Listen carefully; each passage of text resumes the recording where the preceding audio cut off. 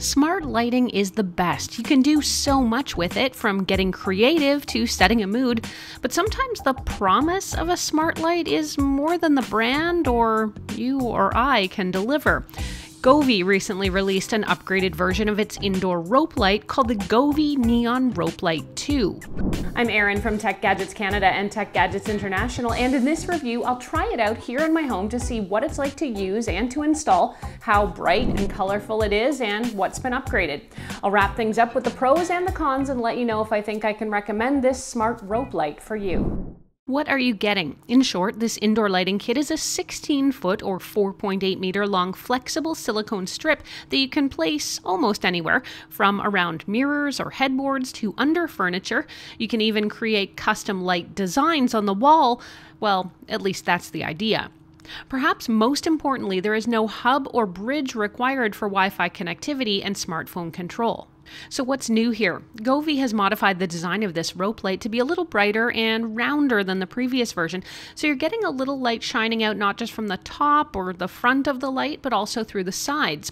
This version also appears to have a much more watercolor-like appearance, where the strip changes color more subtly. Instead of delineated segments that use pinpoints of light or tiny LED bulbs, you're definitely getting more of a softer ambient effect.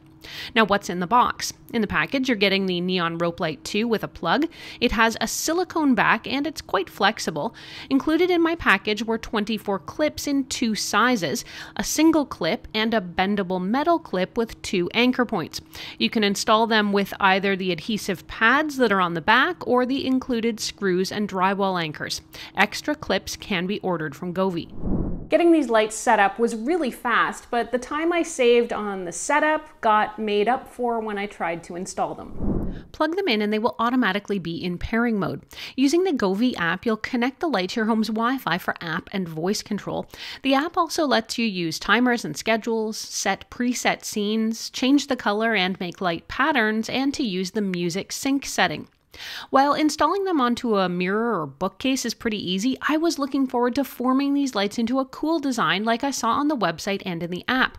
But as I found out in my first-hand experience, that's a lot easier said than actually done.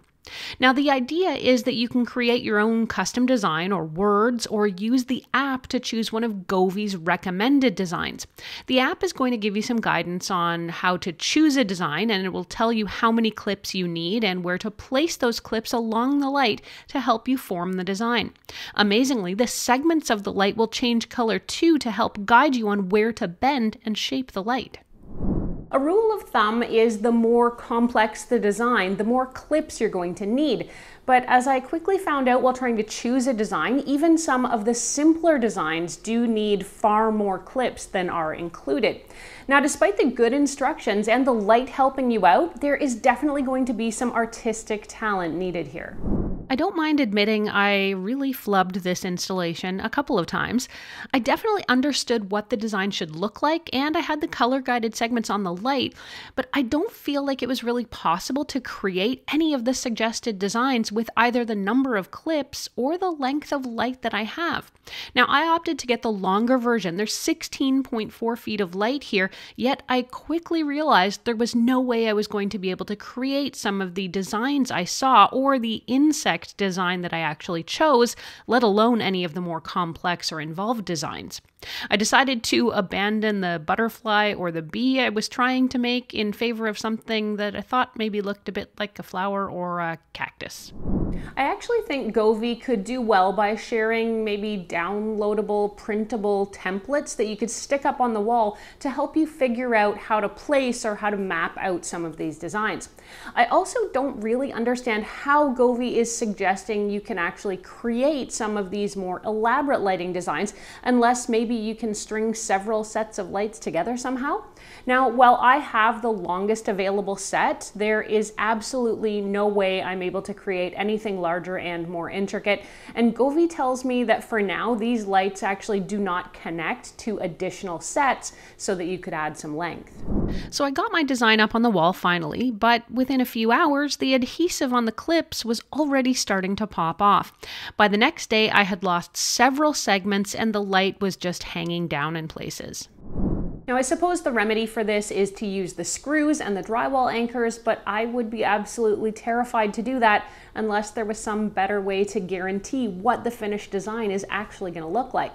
Otherwise, you're just going to be putting endless holes into your walls. If you want a more dynamic experience, the Govee Neon Rope Light 2 can sync to music, audio, the TV, or even your voice. Just switch on this easy-to-find setting in the Govee Home app.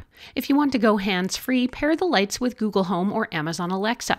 I connected mine to my Echo device in seconds, and I was able to get the light to turn on and off, as well as to change colors just by asking. Overall, I have to say I've become a huge Govee fan in the last couple of years, but I think this light kit needs some work to become another Govee superstar like my Hexa light panels or really any of my outdoor lights. Let's go over the pros and the cons so you can see where these might work for you and where you might want to wait for version 3. On the pro side, Govee lights are ultra easy to set up with no need for an extra bridge to operate. Plus, Govee has a wildly customizable app that lets you do everything you'd want with a smart light. The lights are quite bright, and I love the blended color across the rope. It's easy to set daily on and off timers using the Govee app as well.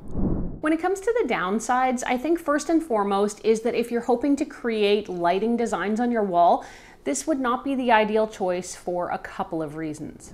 First is that you're definitely going to need to order additional clips from the Govee website in order to pull off most of these designs. Second is that I don't believe it would actually be possible to create some of the more intricate designs even with the longest 16.4 foot length, particularly as the lights are simply not that bendy. While I tried mightily to create some cool designs, I was only able to succeed at the simplest version, and even barely at that. Now, I think if you're going to keep it simple or you just want these for a more straightforward application, you're going to get a kick out of these lights. But if you are hoping to create something more elaborate, you might want to keep looking or to wait for Govee to make some improvements. The 16-foot Govee Neon Rope Light 2 sells for about $99 US or $159 Canadian, and ouch, yes, that exchange rate hurts. And you can find it from places like Best Buy, Amazon, and Govee's website. And if I've scared you away from this version, I've tried plenty of other Govee lights that I do very much recommend. You can check out a couple of those options right now.